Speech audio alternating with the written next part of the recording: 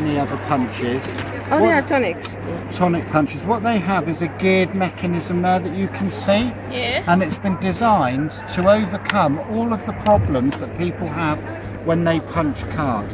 Lots of people complain you can't get through thick card, or they stick, or that they jam. Yeah. These punches will go through 500 gram card. Wow. And not only do they go through it, they go through it very easily. This is a card blank. It's 240 gram card.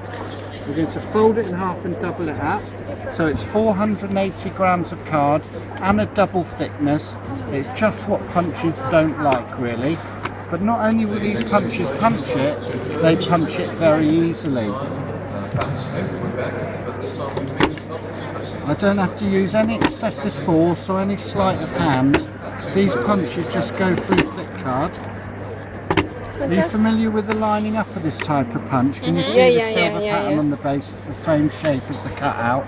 So I slide it along and line it up. And punch again. Slide the next one along. But because they're so easy to press down, you can put more effort into holding your card in place. A lot of punches you've got to really struggle with them. But with these you can easily hold it with one hand and punch it with the other. This is fantastic. And there you go, look. The front and the back of the card at the same time, so it lines up exactly. Now the other thing you can do with these punches that you can't do with other border punches, you can do corners as well. Turn them upside down. They have a little door there that collects the waste for you. That door will clip out the way and stay out of your way, so you can see what you're doing in there. If you take your corner then and put it into the punch,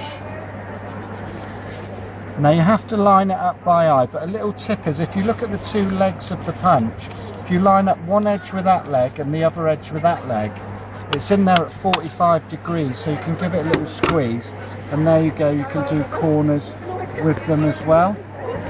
Now there's lots of different designs of them. Some of them are edging punches and some of them are double edging punches. If you look at these two here, they're very similar. Yeah. This one chops off one edge, but this one chops off two. So this one, you get a border that stays attached to your card like this. But this one here, it cuts off both edges as you go. So what you end up with is a little trim then that you can stick on or wrap around anything that you want to. Now you don't have to do anything different when you do the double edges. It is something that just naturally happens. You will see as I go along, it cuts off both edges. So when I get to the end, it just separates. Wow.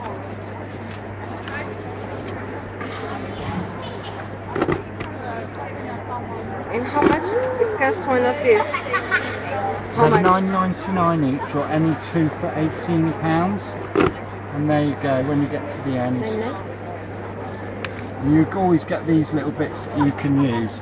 And on the double edges you always get this inverted scallop. That is a result of that curved bit there at the bottom of the punch. That gives you the ability to do some other corners. I'm always been asked for a punch that will do inverted corners, but with these you can do it. If you put your corner into there, you can snip it off to invert the corner. Like a ticket. If you want to do it a bit further, you can take it off more. So that's like just a little extra that you can do with the punches. They're normally £11.99 these punches, but we have them on offer at the show for £9.99 or two for £18. And you have a site, correct? A website? This is a website? Yes, we Yes, do. I already bought for them. We do, Yes, yes. they export. I already bought for them. We send quite a lot to Portugal because there's a big sort of expat community in Portugal and Spain, and we send out there. Yeah, I think the secret with sending abroad is we need to keep it under 2 kilos, and then we can send it Royal Mail. If we send it, if it's above 2 kilos, we have to send it by courier, which costs about sort of £18 to Portugal. I think. All the designs are in the units there. If you look on the front of the shelf. So to do this one.